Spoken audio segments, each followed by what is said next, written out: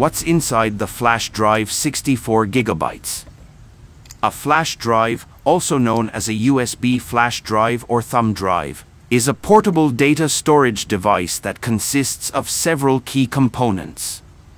These components work together to allow users to store and transfer data easily between different devices. Here are the main components of a flash drive. NAND flash memory. The most critical component of a flash drive is the NAND flash memory chip.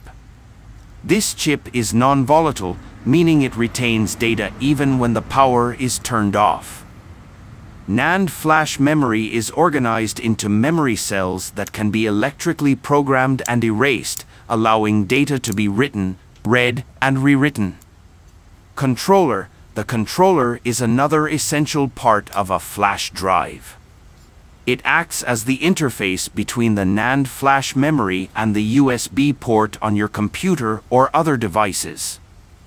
The controller manages data transfers, error correction, wear leveling, evenly distributing data writes to prolong the flash drive's lifespan, and other essential functions.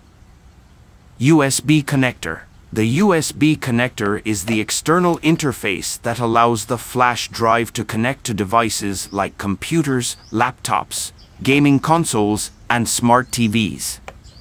The most common type of USB connector on flash drives is the standard USB Type-A, but newer models might feature USB Type-C connectors for compatibility with modern devices.